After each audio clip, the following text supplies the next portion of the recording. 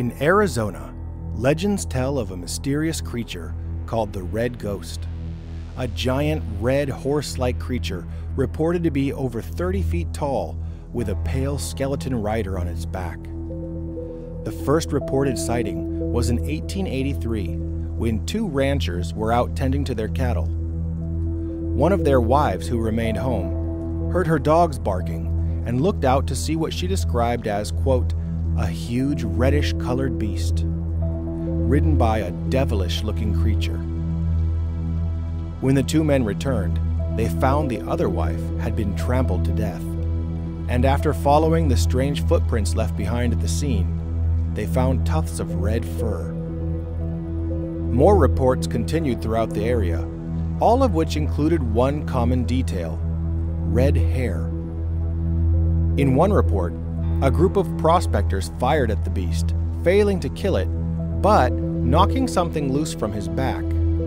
It turned out to be a human skull with flesh and hair still on it. These sorts of local folktales and ghost stories are not unique to Arizona, but what is unique about this particular story is that it seems to be mostly true. In 1893, a farmer named Mizzou Hastings actually managed to shoot and kill the Red Ghost while it was eating grass on his property.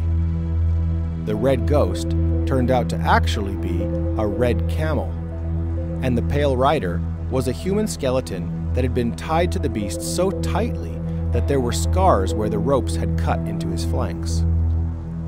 Nobody knows how or why the dead man was tied to the beast, but fortunately, we do have a good idea of how a camel came to be wandering the deserts of Arizona in the first place, and that is a bit of a weird story in and of itself.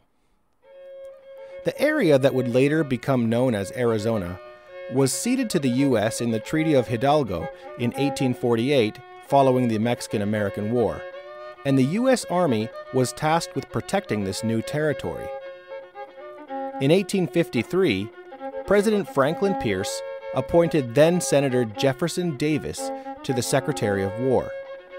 Yes, this is the same Jefferson Davis who would later be the President of the Confederate States of America. Davis had a novel idea for how to protect these new desert territories: by using camels. The idea of using camels in the U.S. Army had actually been pitched decades earlier by Army Lieutenant George Crossman, stating, "For strength in carrying burdens, for patient endurance of labor, and privation of food, water, and rest, and in some respects speed also, the camel is unrivaled among animals." This idea was largely ignored for almost 10 years, until U.S. Army Major Henry Wayne decided to conduct an official Army study on camels. Wayne's reports confirmed that camels were much more capable pack animals than horses or even mules, and able to carry much heavier loads much further with fewer breaks. Based on these reports, Jefferson Davis successfully petitioned Congress to procure an experimental camel corps, and in 1855, Major Wayne traveled throughout Tunisia, Turkey, and Egypt, recruiting 33 camels and 5 camel drivers.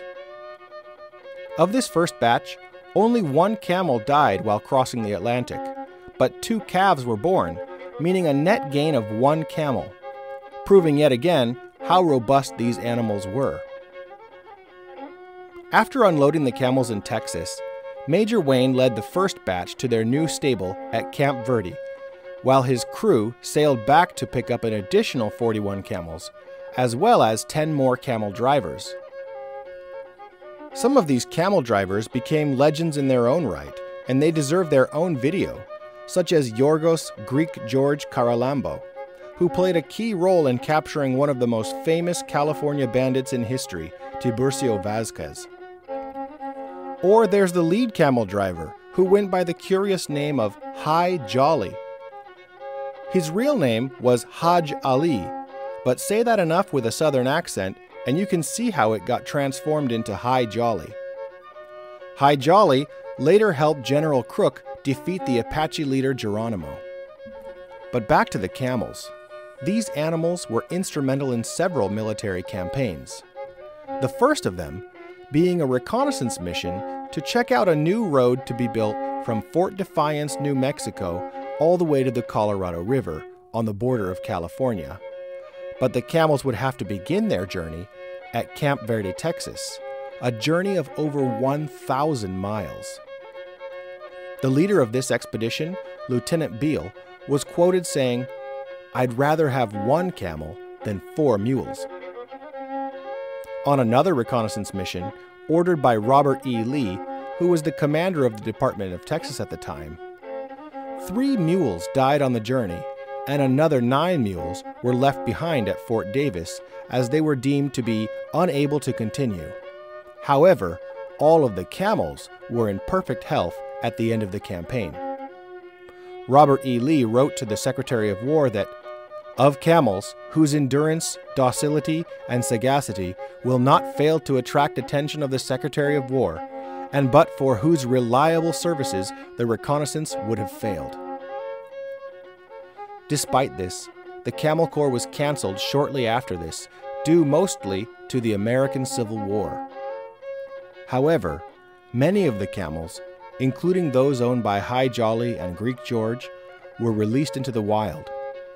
For decades, camels could be seen roaming across the Southwest, even from Los Angeles all the way to San Antonio. And it is believed that one of those camels, perhaps one released by High Jolly himself, may have been the Red Ghost.